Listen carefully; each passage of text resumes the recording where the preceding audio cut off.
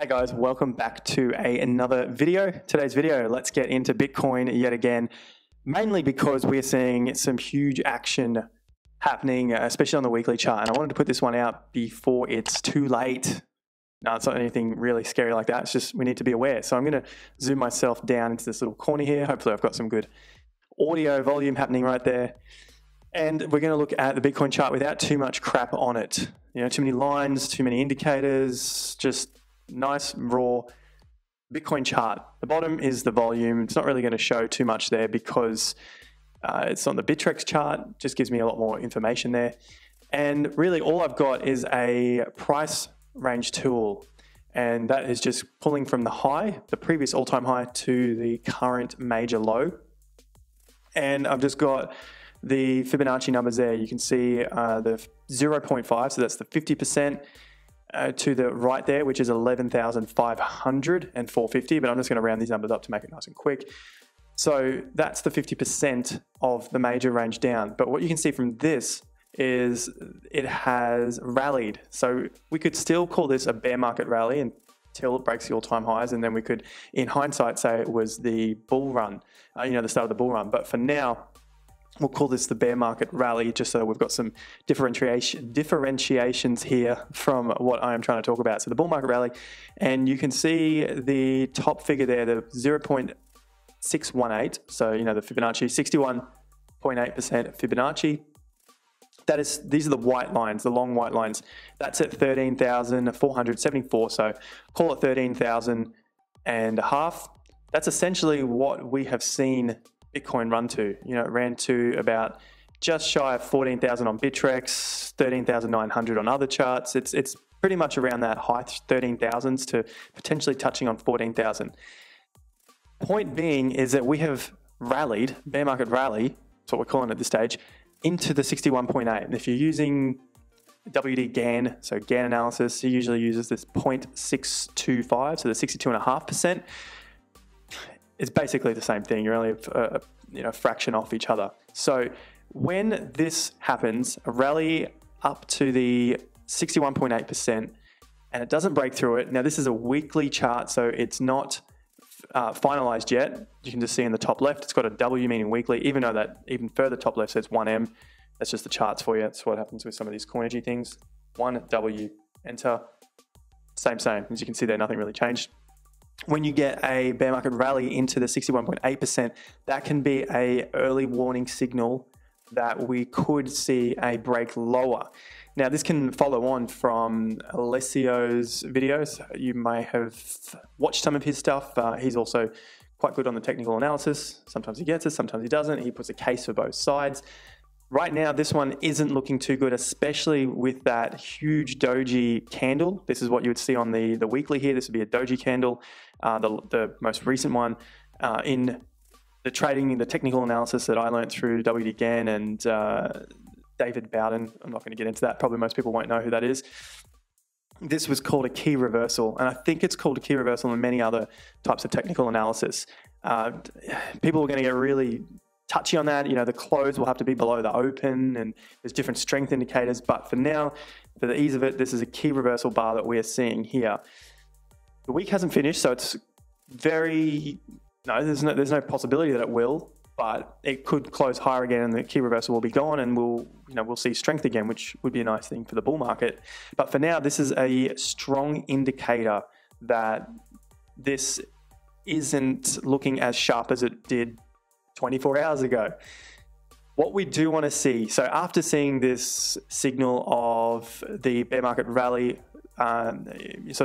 stopping out at the 61.8%, what we do want to see is we want to see it hold above its 50%, and at very worst 61.8%.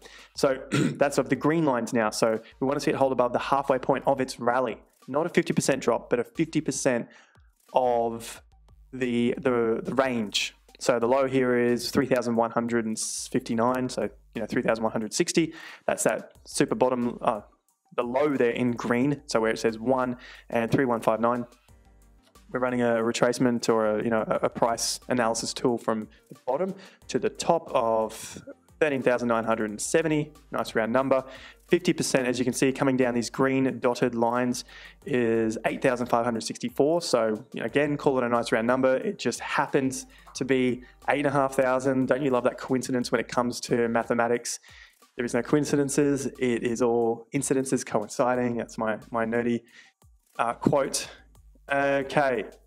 8,500. We don't want to see it go below that, especially because it has been resistance in the very recent past, where we got that most recent intermediate top back 3-4 weeks ago. That was on, let me move my drawings around. That one was back May 27th. That's what I've got here on my Coinergy chart. And then we had the next week down, which was the 3rd of June. That was the week that was the low. And that caused us to get a higher swing. So we definitely don't want to see it break this point, but at the very least, we don't want to see it go past the 61.8%, which is 7,300. And that also lines up with the lows. So that lines up with the low of the higher swing bottom on the weekly chart, and it's the 0.618%. And those two are lining up. That's a very good resistance point. When these things line up, we don't want to see them broken if our view is to the long side. Those things break and they can't get above it quickly. Show's over, in my opinion. We head back down and we test these lows. Maybe we first test the 5 area, where this little accumulation happened, then we test the 4 area, then we test the lows at the 3. None of this has happened yet. Probabilities are still low because we haven't come back to test this. We haven't even finished the weekly bar, but that is on the cards now that we have seen the potential top in. This could all wrap around, it's Thursday evening here in Europe.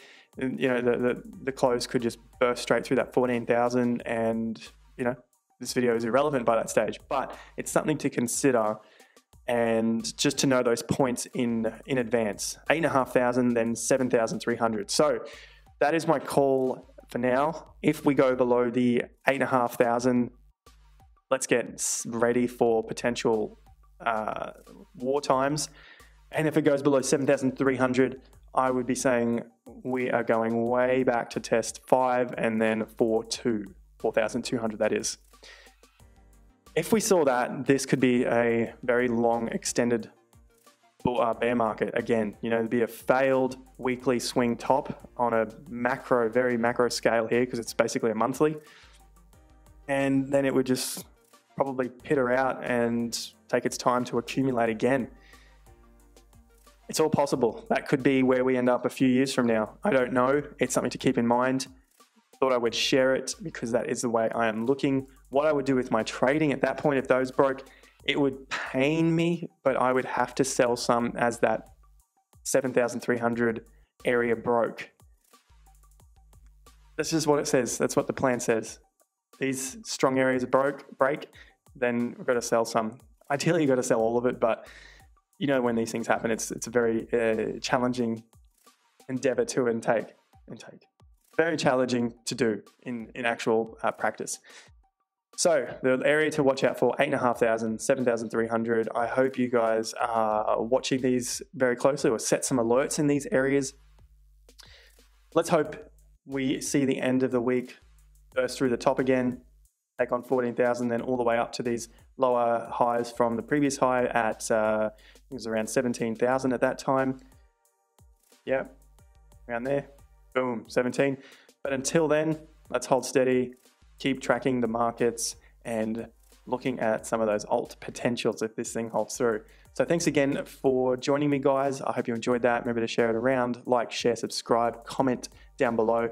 Join me on Facebook on Optimize Your Wealth. Link is in the description.